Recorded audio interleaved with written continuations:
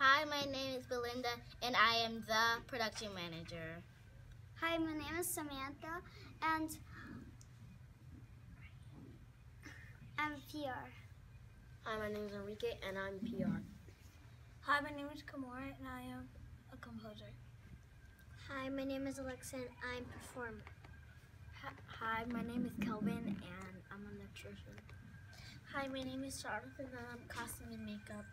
Hi, my name is Ashley, and I'm a performer. Hi, my name is Caitlin, and I'm a writer. Hi, my name is Matt, and I am a set designer. Hello, my name is Evelyn, and I am a performer. Hi, my name is Lindsay, and I'm a writer. Hi, my name is Layla, and I'm a set designer.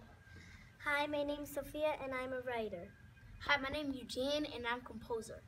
Hi, my name is Nicholas, and I'm a set designer. Hi, my name is Ayana, and I'm a performer. My name is Christian, and I'm a composer.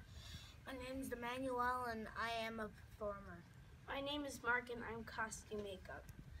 My name is Natalie, and I'm an electrician. My name is Samir, and I am an electrician. Our company name is Discover the Music Inside Kids Opera Company. Our theme is judgment, and our thesis is judgment leads to criticism, and criticism leads to judgment. This is character A. Its character traits are narcissistic, judgmental, meticulous, and adventurous. Its motivation needs attention and power. A influences mostly other characters, and we put a star right here so we can know what character trait we should act out for our opera. We made two of our students made drawings for each one, so we can know what character they are and they think they should be.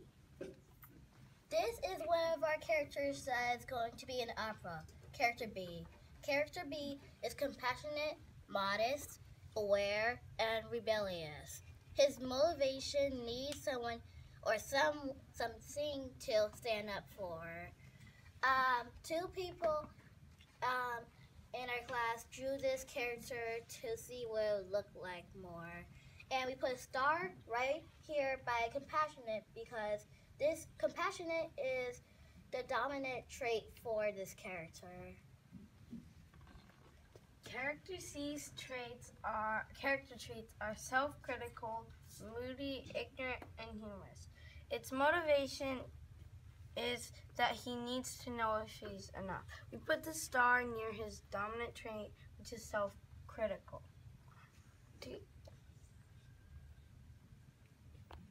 This is character D, and his character traits are free-thinking, hopeful, sage, and timid. His motivation is needs someone to help him express his wisdom.